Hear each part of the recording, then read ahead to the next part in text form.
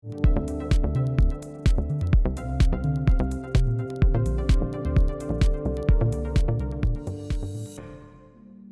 I think the biggest challenge facing our business today is probably stock management and stock availability. So we are a lingerie retailer. We have a warehouse and 140 stores, but we have many colour size variants across our product range as well. And the growing expectations of the customer now are difficult to keep up with. Our customer wants to buy what she wants, where she wants and when she wants. Whether that's a shipment the next day to her house, whether that she wants to walk into our store during the afternoon and pick up a click and collect order, or whether she wants a delivery in the next 90 minutes. So we have to ensure that we've got the right visibility around our stock to be able to build on that.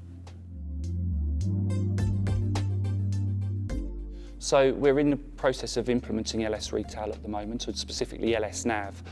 So at the moment our stock is not real time, it is held in 2 different systems as well. So what we're doing through the LS Nav implementation is being able to put in a single view of stock across our business. So you will be able to see our warehouse stock within the store environment and vice versa in the warehouse as well. And that unlocks a lot of opportunity for us.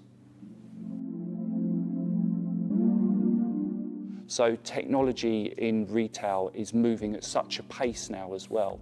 You've got to be able to get those foundations right, and then you can start doing the really interesting things. So whether it's shipped from store, whether it's customer personalisation through CRM, whether it's virtual reality or augmented reality and artificial intelligence that's coming, you've got to have an IT function that's got agility, which means you can deliver cost effectively but at pace as well to be able to keep up with your business needs.